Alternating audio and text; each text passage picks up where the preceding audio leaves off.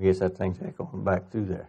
Let's have a word of prayer before we begin. Heavenly Father, as we look into the Word this morning, we do ask that we might be able to present it as we should, as plain and clear and profitable as it can be presented, and also that it might honor and glorify what you've done for us.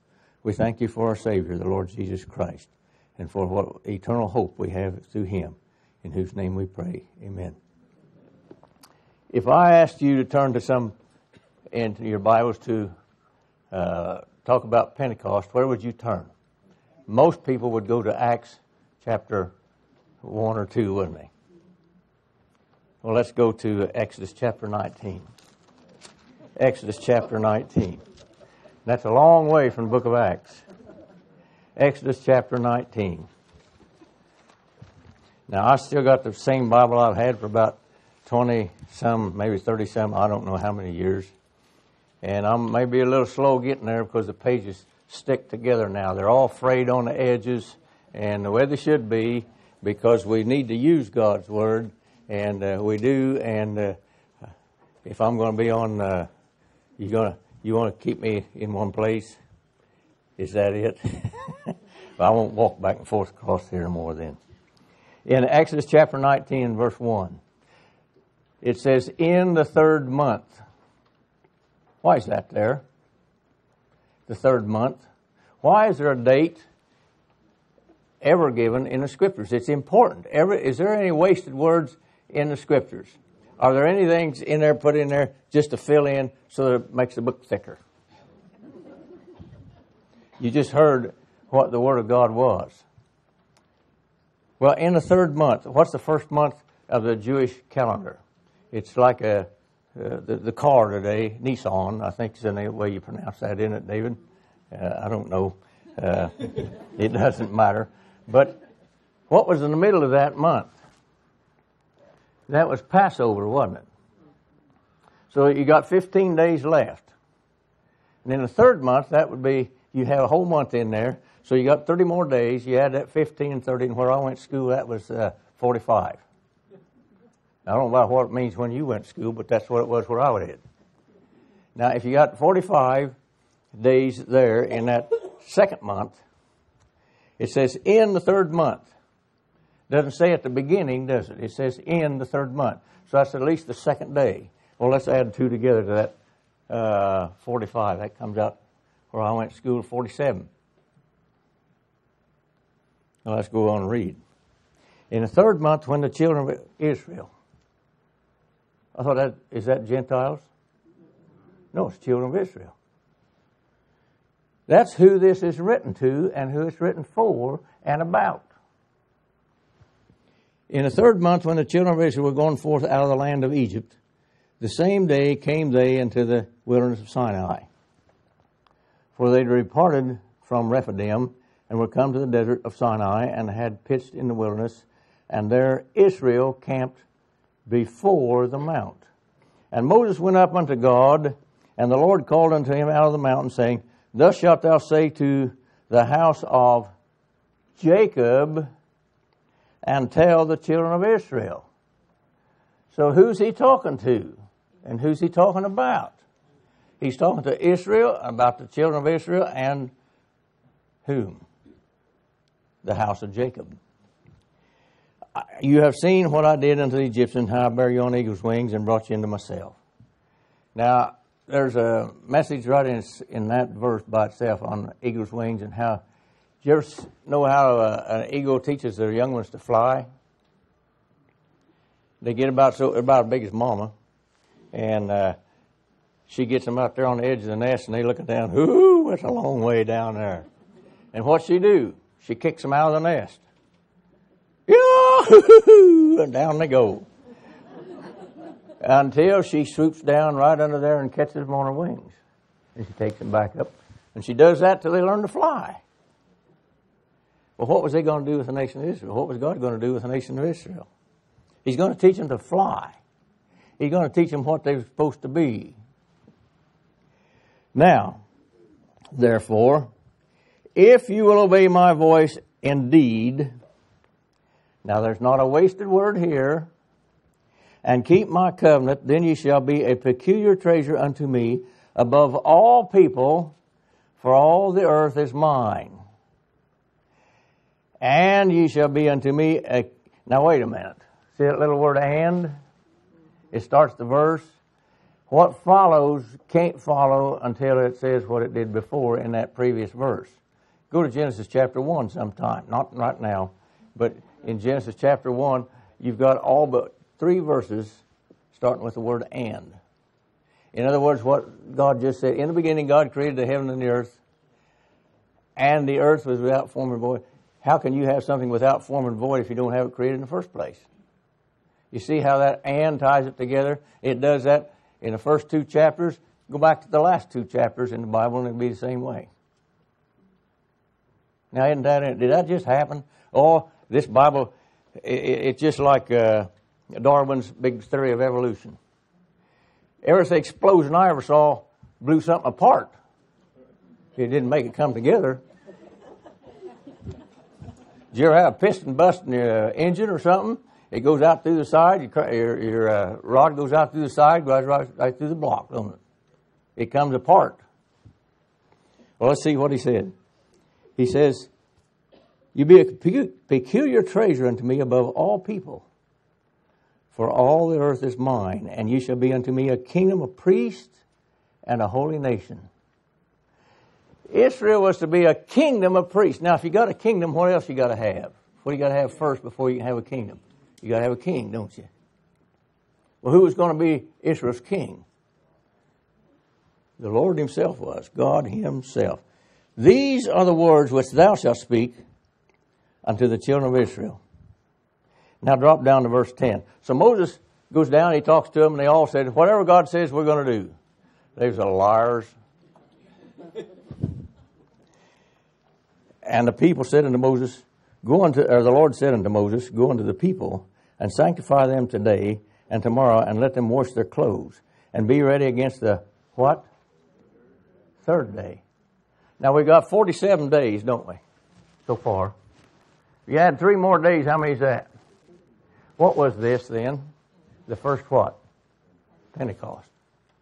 Now, what did God give them on Mount Sinai? I'm kind of watching this clock here because it's got me tied down to... I spent an hour and a half on each of these subjects at home, and I'm supposed to do this in 15 minutes each. Well, we'll see. I'm a farmer, and you can do a lot of things in a short time, but that's not one of them. Yeah. But we've got 45 days here, and we got 2 added to it in the 3rd month, and then we got 3 more days, so that makes it how many days? 50 days. And that's the first Pentecost. So what did God do on that first Pentecost? He gave them the law, didn't he?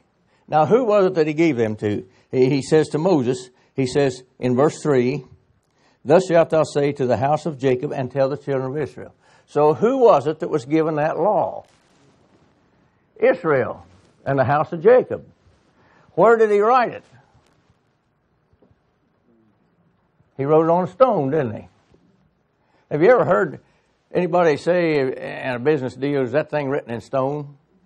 Guess where they get that? Right there. Do they want to admit that? No. Those same people are just like what Russ was talking about a while ago. They don't have the slightest idea what's going on. Turn to, let's go to Jeremiah 31:31 right now. Jeremiah 31:31. And we want to see some things that God's going to promise to the nation of Israel. He says, behold the days, Jeremiah 31:31. I'm going to go a little fast, and if I leave you in the dust, that's fine. You'll catch up someday. Behold, I don't know when, but you might. Behold, the days come, saith the Lord, that I'll make a new covenant with the house of Israel and the house of Judah. When was the new covenant to replace what the old covenant was? When the new one was offered. But what was the old covenant? It was a law. Not according to the covenant that I made with their fathers in the day I took them by the hand to bring them out of the land of Egypt. So now we know what that covenant was. Because we go back when we read in Exodus what that covenant was. That's the only place you can find that. When did he bring them out of Egypt? How many times did he bring them out of Egypt? Once. Which my covenant they break, although I was a husband unto them, saith the Lord. Oh my. Who was the bride of Christ then? He said he was a husband unto them. Well, Israel is the bride of Christ. And that's the future too. But this shall be the covenant that I will make with the house of Israel after those days, saith the Lord. I will put my law in their inward parts and write it on a stone tablet.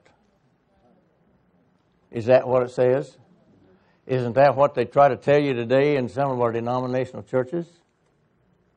It's not written on stone tablets. Where does God say he's going to write that for the nation of Israel? In their what? Hearts. And will be their God, and they shall be my people. And they shall teach no more, every man his neighbor and every man his brother, saying, Know the Lord, for they shall all know me. Every one of them going to be saved. All Israel's going to be saved. That's interesting, because the Apostle Paul says the same thing in Romans chapter 11. Must be true. How many years between these times when God told this to Jeremiah and when Paul wrote that down? I haven't got the slightest idea. But I know it was several. It was Russ talking about, I remember when Russ was a little squirt. Where'd he go? He had a hard time getting up that step a while ago. And I think I got up easier than he did, and I'm a lot older than he is. I'm the oldest speaker here today, or this whole week for that matter. But he says, from the least of them to the greatest of them, that's the youngest to the oldest. That includes everybody, if God was including this group, but he's not including this group. He says, I'll forgive their iniquity and I'll remember their sin no more. When did that take place? Got 1 minute to do this. Turn to Acts chapter 2. I got to skip part of this. I've done thrown out my notes anyway.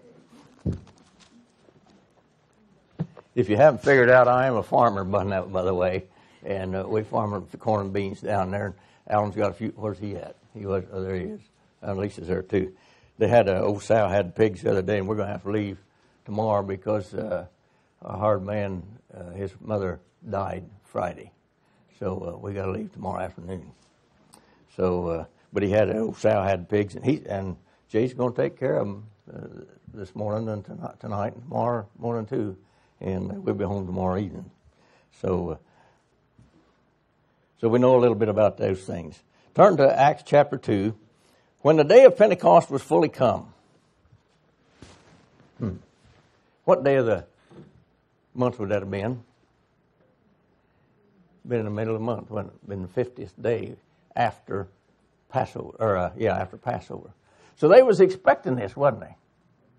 They was anticipating this. It was fully come. There was all of a sudden there was a sound. It doesn't say there was a wind. It says there was a sound as of a rushing mighty wind. Now down home, when we see those rushing mighty winds, and that corn's about 8-10 foot tall, you get kind of concerned about it. Because what's it going to do with it? Over she goes, and it don't come back up. And so far, it hadn't done that this year, down home. And coming up here, once in a while you'd see some that had done that, and it's early, and it come like that. It elbowed and come up. Did you ever try to drive a combine through something like that? You got stalks sticking up here, and some over here, and some there, and they're going like this all the way through there. Well, that's fun. They were all filled with the Holy Ghost. Not the corn stalks, these people here. And there was Jews dwelling out of every nation of under heaven. That's verse 5. They was ready for what day? The Passover. No, they was waiting for Pentecost. But what happened on this Pentecost? God offered them His new covenant. And many people say that, well, you got to go to the book of Acts in chapter 2 to find the things that we are to do today. Well, now, if he said he was going to do that for the nation of Israel, and Russ gave us that verse in Titus chapter 1 and verse 2, that God who cannot lie, if he gave it to Israel, who's he going to give it to? Israel. And he said he was going to give it to Israel. So is he going to do that, or did he lie? He didn't lie. The one thing a man can do that God can't do, he is a tremendous liar. Can you find anybody can lie better than man can? And I haven't. So, what was he going to do? He was going to write it in their hearts. What did they say? Hold everything. We don't want that man to reign over us, because they knew after that there was a king coming. And they didn't want him. So what did they do with him? They made him a crown out of things like this. And have you ever run something? Well, I doubt if you have. You ever run one of them in your hand? That smarts for a long time. There's a little poison of some kind on them. That's a black locust tree, if you want to know what it is. If you cut that thing down, there's going to be 10 grow up over here and 10 more on this side of it. The thing, you just can't hardly kill it. It takes chemicals to get rid of it. And some of them pretty well, they'll kill everything else too around there.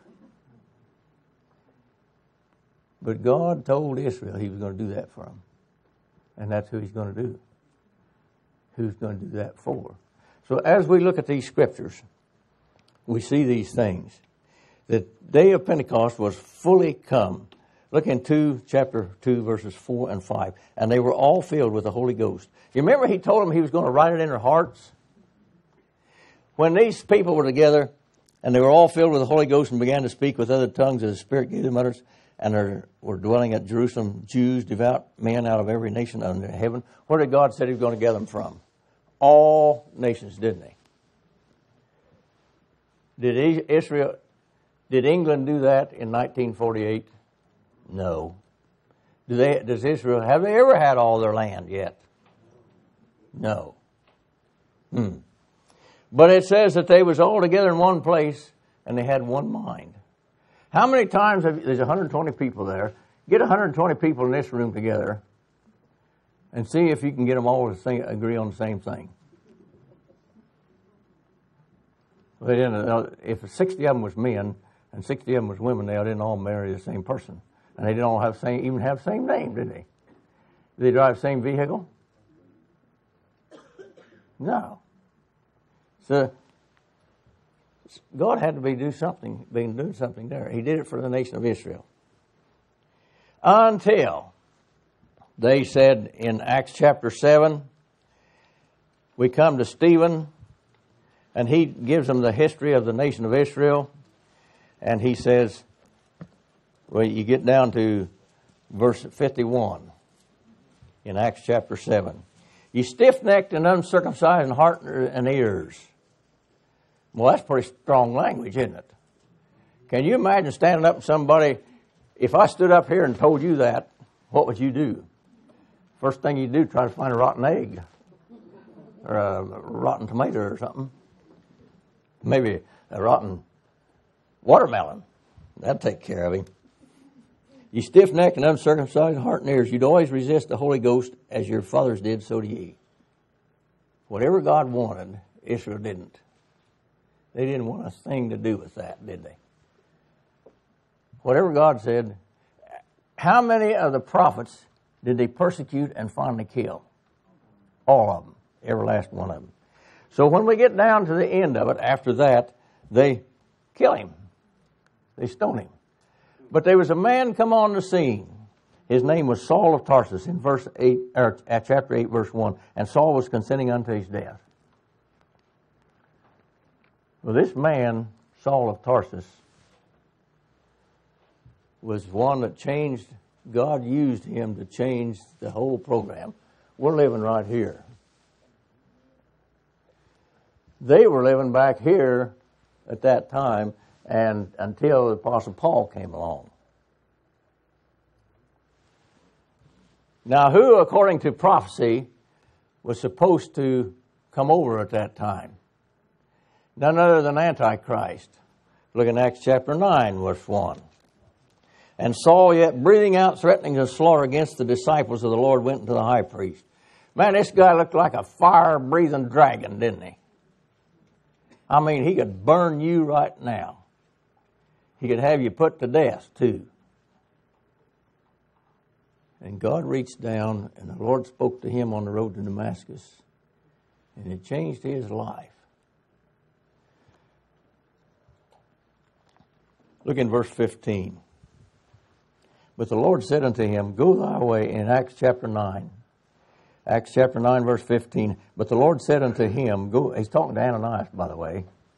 Go thy way, for he is a chosen vessel unto me, to bear my name before the Gentiles and the kings and the children of Israel. When have you ever seen that order prior to that written in the Scriptures? Gentiles first and Israel last? Have you ever seen that before? Did you ever think about that? Well, what's happening? Something's changing. He got him a John Deere. He better drive no International. Guess what contractors we got? Things changed. What happened to this outfit that God gave up clear back? Where are we at? John the Baptist, David, Moses. Back over there.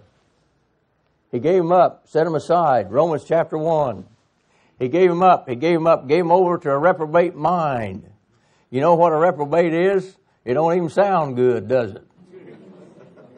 Well, if you want to know what a reprobate is, go to Romans chapter 1, start with verse 28. And you'll see what a reprobate mind is. And you read the newspaper today, and what's changed? Not one thing. But God said, I'm going to offer that reprobate my plan of salvation. And as the Apostle Paul began to proclaim the Word of God, go to Romans chapter 1. After God got done with him, and he showed him how great things he's going to suffer for God's holy name's sake. It says in Romans 1, Paul, a servant of God, of Jesus Christ, called to be an apostle, separated unto the gospel of God. He was separated unto the gospel of God. He was an apostle. Now this was that same guy that was out there, and he was going to put these people to death because they believed that Jesus Christ was their Messiah. God said, told Ananias, I'm going to show him how great things he's going to suffer for my name's sake. And he did. God showed him, and Paul suffered. Did he ever quit? Well, let's go on. Let's go to 1 Corinthians. 1 Corinthians 1:1. Well, let's...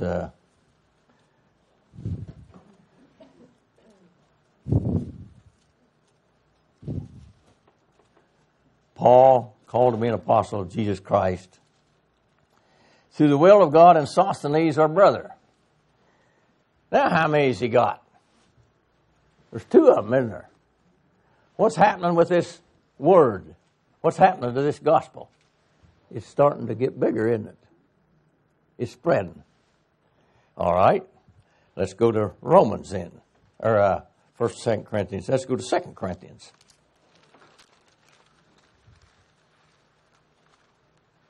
What's he doing with this? We've got the Word of God, and we got the gospel that's given to him. And it goes to Gentiles.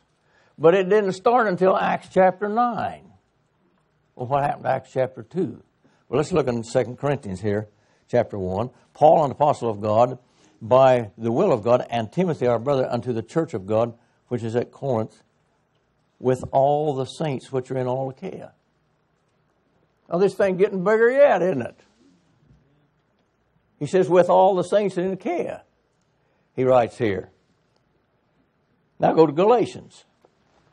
Let's go to the next one. Galatians. Chapter 1. Paul, an apostle Galatians 1:1. Paul, an apostle, not of men, neither by man, but by Jesus Christ and God the Father, who raised him from the dead, unto all the brethren and all the brethren which are with me, unto all the churches of Galatia. Now, he's apostle by the will of God. Now, notice that he says, and all the brethren which are with me, unto the churches of Galatia. This thing's getting bigger and bigger, isn't it? What was it supposed to be? Go to 1 Timothy. Chapter 1. This is one of those faithful sayings. Verse 15. This is a faithful saying. 1 Timothy 1:15.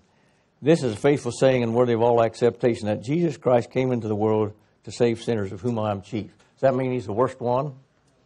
No. He was the leader in a rebellion against God. You remember he was a fire-breathing dragon? He was going to go out and kill a bunch of other people because they believed that Jesus Christ was who he said he was. He says, I'm the chief of these sinners. I was the leader of it. Now, if you get an Indian chief, is he the worst one? No, he's the leader. He tells the rest of them what to do. What was Saul of Tarsus doing? He's telling the rest of them what to do. Wasn't he a Jew and a Gentile? In Philippians chapter 3, we find that he was a Jew. He was a Jew of a Hebrew of the Hebrews. He comes from the small tribe, the tribe of Benjamin. But in Romans chapter 16, after he and Silas were preaching the word, they got thrown in a slammer, didn't they? They was down a dungeon. And they beat the socks off of them. Now, Paul says, I'm a Roman citizen. I was born a Roman citizen. You don't just do that to a Roman. But they had. And they said, what are we going to do now? They wanted to get rid of him. But he was a Jew and a Gentile, and he had come to the Jews and the Gentiles. And now we're seeing this. Let's see what it says here. Paul, an apostle of Jesus Christ, by the commandment of God our Savior and the Lord Jesus Christ, which are the hope. So he was an apostle because of the command of the Lord Jesus Christ. And we ought to be very thankful that Paul was as ornery as he was, that God used him. Let's read verse 16 now in 1 Timothy. Howbeit for this cause I obtained mercy, that in me first Jesus Christ might show forth all longsuffering for a pattern to them which should hereafter believe on him to life everlasting. Now, if he was to show us a pattern, what would we have been had he not become the Apostle Paul? Where would you be if it weren't for the Apostle Paul? I'll guarantee you wouldn't be here.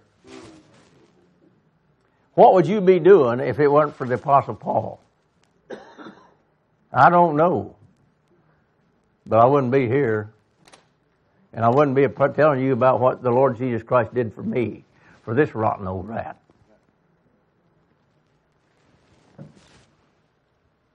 Well, that brings us down to one other thing, perfection. What does Paul talk about? Go back to 1 Corinthians chapter 2. 1 Corinthians chapter 2. I like this verse. 1 Corinthians chapter 2 and verse 6. Howbeit we speak wisdom among them that are perfect. How many of you women have got up in the morning, looked in the mirror and said, oh, you beautiful, perfect thing?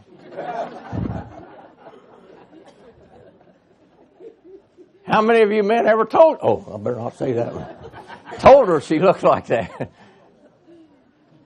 No, your hair looks like an explosion in a silo. Going everywhere. And you say, man, if you enter an ugly contest, you at least come in second.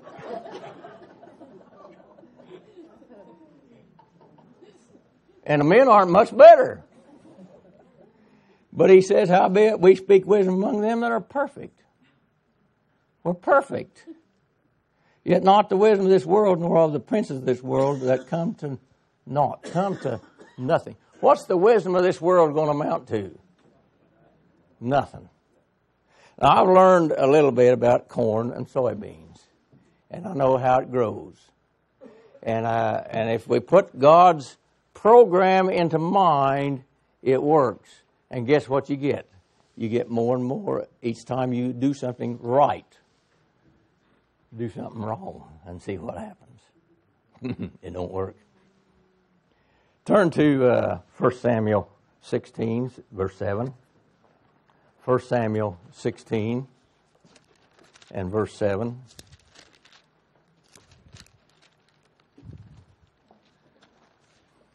When Samuel was approached by Israel and they said, we want a king like the Gentiles have, he was very distraught. He was about ready to give up. And God said, well, go ahead, because they haven't rejected you. They rejected me. That kingdom of priests, up until this time, there at Pentecost, they said, Lord, without, again at this time, restore the kingdom to Israel. Who had Israel's king been up until this time? From the crossing of the Red Sea and so forth, who told them what to do? The Lord himself. He was their king. But in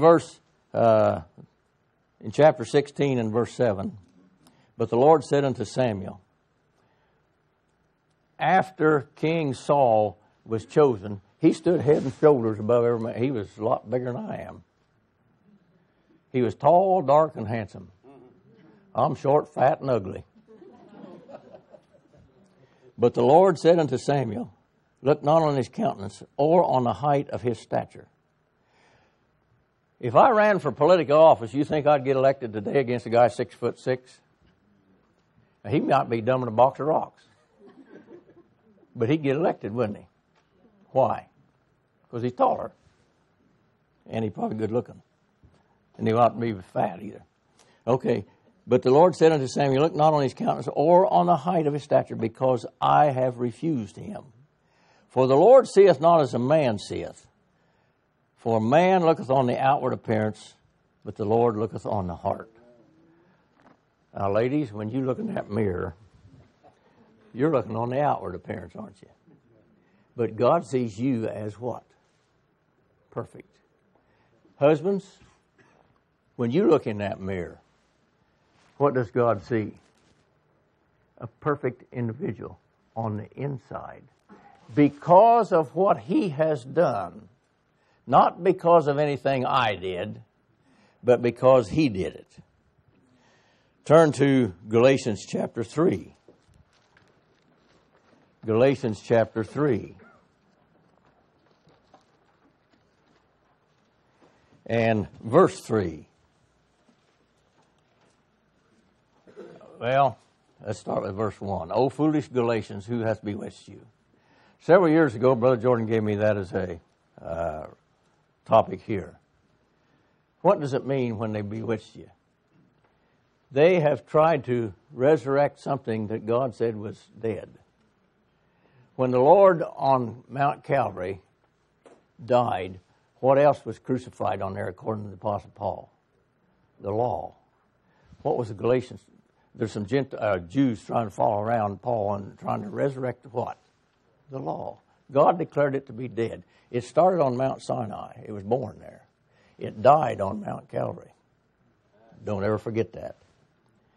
O foolish Galatians, who hath bewitched you, that you should not obey the truth, before whose eyes Jesus Christ hath been evidently sent forth, crucified among you. This only would I learn of you. Received ye the law, the Spirit by the works of the law, or by the hearing of faith? Are you so foolish, having begun in the Spirit, are you now made perfect by the flesh? When you comb your hair, when you shave your face, Rodney, you forgot to get all of it. Kenny, you did too. Anyhow, when you do that, you're looking at the flesh, aren't you? And we're trying to make it look as good as we can. Now, some of us had a harder time than others. But God sees us on the inside. And I'm glad of that. Are we made perfect by the flesh? What does the Word of God say? Are you made perfect by the flesh or by faith? What you believe. What you believe. Go to Philippians chapter 3.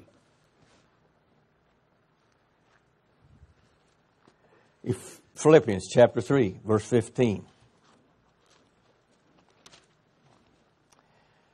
Let us, therefore, as many as be perfect. Oh, is he kind of bragging? No. He's talking about the spiritual condition we're in. Let us, therefore, as many as be perfect, be thus minded. What's the mind that we're supposed to do? Look at verse 14. I press toward the mark for the prize of the high calling of God in Christ Jesus. Can you get any higher calling than that? I used to run track. I'd run 100 in 10.5. Well, I still can. That's minutes instead of seconds, so. But I got a prize at the end of that. I got a ribbon that said first. Where are those ribbons today? I have no idea. They probably burned up. Mom probably burned every one of them.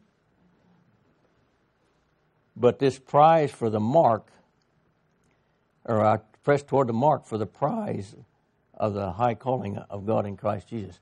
When I went across that mark down there, I broke a ribbon. They had a mark, a string or something. But I got a ribbon for that, and it's gone. Would anybody even back in that same high school I went to know that I run 100 that fast today? They don't even know who I am. Does it matter? No. Let us, therefore, as many as be perfect, be thus minded. We're perfect inside, not outside. And if anything ye be otherwise minded, God shall reveal even this unto you. When's he going to do that? You heard of the Bema Seat judgment? The gold, the silver, the precious stone, the wood, hay, and stubble. We've all got some of that. And what's going to happen to the wood, hay, and stubble? It's gone. Brother Jordan was talking. Where's he at? He's talking about hee-haw. There. He's gone. So, well, enough said. Colossians chapter 4, that's 12. Let's get to something really important. Colossians chapter 4 and verse 12. Have you noticed how we're going through this on this perfection? It's progressing too, isn't it? Paul progressed with the message, with one person and then two and then a whole bunch of them. What's happening here?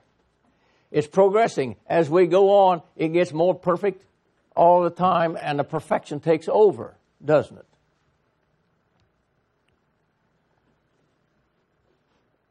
Colossians chapter 4 and verse 12. Epaphras, who is one of you, a servant of Christ, saluteth you, always laboring fervent for you in prayers, that ye may stand perfect and complete in all the will of God. Now, he was praying that they would stand perfect and complete in the will of God. You can't go wrong that way. Now, this thing has built to that point. And he says, I want you to stand perfect and complete in the will of God. 2 Timothy 3:16, if you don't already know it, but now you should know it. All Scripture is given by inspiration of God. That means every verse we've read here, I don't care if it's an Old Testament, New Testament, or where it's at, in Paul's epistles, the rest of them, we haven't even touched Matthew, Mark, Luke, and John. It's all inspired of God, and those people wrote it down. All Scripture is given by inspiration of God and profitable for four things: for doctrine, for reproof, for correction, and instruction in righteousness. What's left out? What else can I need? besides those four things? Nothing. That the man of God may be perfect, now get this one, thoroughly furnished unto all good works. Many times people say, and all the new perversions of the Scripture, and that's what I call them, because that's what they are. They just, well, say it the way it is. The perversions of the Scripture says we're thoroughly. Does God thoroughly cover you? Jim, if I had a 5-gallon bucket of water here and I throw it on you, I'd thoroughly cover you, wouldn't you? But would I cover you thoroughly? No. God goes through you with His Word, and He makes us perfect. All Scripture is given by inspiration of God and is profitable for doctrine, reproof, for correction, instruction in righteousness, that the man of God may be what? Perfect, thoroughly furnished unto all good works. Now that doesn't say to do all good works, but He's unto all good works. Go back to 1 Corinthians 2. Now this time we're going to look at verse 16. 1 Corinthians chapter 2. 1 Corinthians chapter 2 and verse 16. Now I told you my pages stick together, and then Apostle Paul's epistles, they really stick together.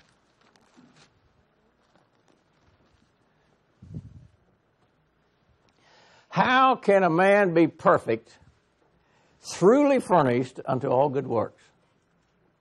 Have you ever noticed the last phrase in 1 Corinthians chapter 2? But we have the mind of whom? Christ. That's how we're perfect. That is what God has done for us. I don't care whether you drive a John Deere or whatever, Ford or whatever. It don't matter. It doesn't matter what kind of a car I'm driving. If God was so concerned about all of saved people, and you hear this all the time on the media, TV, evangelists, and so forth, you give all your money to me and God's going to bless you. He is. I think I'm going to be broke. What's going to happen? And that's what they try to tell you. God's going to bless you.